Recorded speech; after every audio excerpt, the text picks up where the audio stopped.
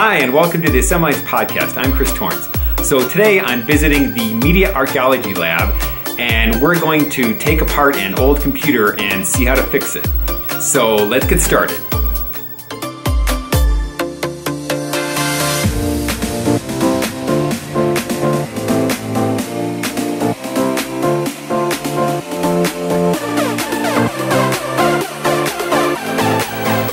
Today we're going to take a look at the Commodore Amiga 500. The Media Archaeology Lab has several of these, but this particular one has a sticker on it saying that it won't boot and there's something possibly wrong with the floppy drive.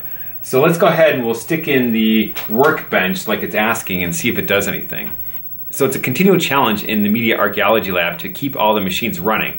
The goal of the lab is to provide working machines that people can come in and play with at any time. So we're continually fixing up stuff and making sure it's working. So as you can see with this particular Commodore, when you put in the disk, nothing happens. I've never actually worked on a Commodore Amiga before, so we're just going to go ahead and we're going to dive in and see what we can find out and demonstrate some techniques for taking apart old computers along the way. Here are some tools that we're going to use while we're trying to repair the Amiga. So obviously here's the computer itself. I also have a magnetic project mat, and these are invaluable for keeping track of screws and other small metal parts. You can actually put them on here, they'll stick, and then you can use a dry or wet erase pen to jot down notes about where the screws came from. And then finally, I have a magnetic screwdriver as well as a screwdriver with a whole bunch of different hex heads and other bits that you can fit in. So one thing about working on the Amiga is just from looking at it, I can tell this is a consumer grade computer and not a hobbyist computer. So I can already tell that it's going to be a little bit trickier to get into, say, compared to a Apple II. So let's go ahead and we'll take a look at how to take it apart. Commodore made between 4 and 5 million of these Amiga 500 computers, and you can clearly tell that they didn't want people to get inside them. So they got Torx head screws that they've used here to prevent people from taking it apart. Now, when you're starting to work on one of these computers, one of the things to look for is which screws are actually holding the body of the case together versus screws that are actually holding internal components. I can clearly see 6 Torx screws around the outside of this case. There are another 2 screws here, which I'm not quite sure if those are actually holding the case together or holding some sort of internal component. And there's also a recessed screw over here. I'm going to go ahead and I'm going to start with the 6 Torx screws because those are obviously holding the case together, and then we'll see if we can actually pop it apart first. Now obviously I could look on the internet and figure out how to take it apart, but it's actually sometimes more fun to just try and figure it out yourself as long as you're careful and you remember where things go. I've taken out the 6 Torx screws and I've labeled them with the word case so I remember where to put them. And now if we just flip it over, we can see that the top just comes right off. So those are the only screws holding that on.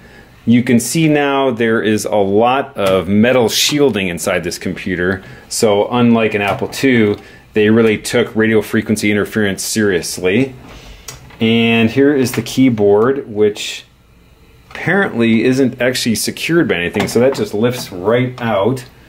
Looks like there's a cable down there as well as a grounding cable over here on the right that connects to the floppy drive. To get at the actual floppy drive, it looks like we're going to have to take off this ground screw over here, so I'll go ahead and do that.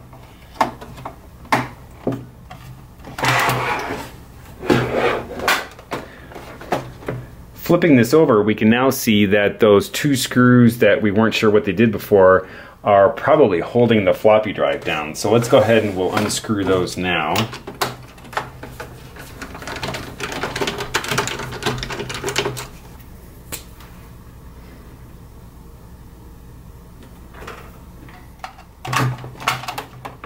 Alright, still won't come out, so let's go ahead and unscrew that recessed screw and see if that makes a difference. One thing to keep in mind when you're taking apart a computer like this is there's typically two types of screws. So in addition to the different type of heads on these, if you look at the threads on these two, This screw on the left is designed to screw into a machined hole, while the one on the right here with the coarse threads is designed to screw into plastic. So if you ever get confused and mix up your screws, that's one way to tell which one goes to which. So fine threads goes into some sort of pre-machined hole, whereas coarse threads like that go into a plastic mount. Alright, the floppy is loose, but it's still connected to the motherboard, so we have to be a little bit careful with these wires here. So let's see if we can actually unplug it from here rather than have to take apart the shielding. When you're taking cables off like this, sometimes on these older computers, there won't be a way to indicate which side is up and which side is down. So there's no notch. So what I like to do is actually just take a picture before I go ahead and disassemble it, and that way if there's any questions when I'm reassembling it, I can just look at the picture.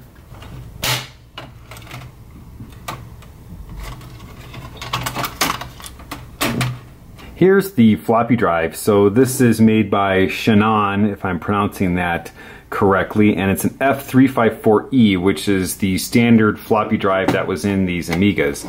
So when I took it out, I noticed that it's making some sort of rattling sound, which doesn't really sound great. Let's go ahead and we'll open up the shielding on top of the case here. And it's already lost its stickiness there on that. And looking in the drive, I can actually see the problem. I don't know if you can see that from where you are, but there is a shutter from a 3.5-inch floppy drive that has come loose and is just in there. So this is really good news. If we can get that out of there, then everything might just work.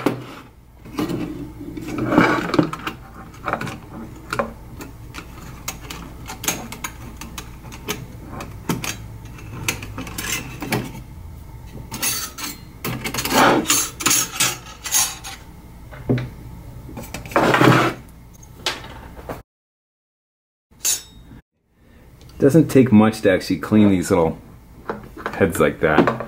So one thing to keep in mind with these 3.5-inch drives is there's a head on the top and the bottom. So unlike the Apple II floppy drives, you need to clean both of them. Alright, it didn't actually look that dirty. So we're going to go ahead and we're going to reassemble everything and then try it out.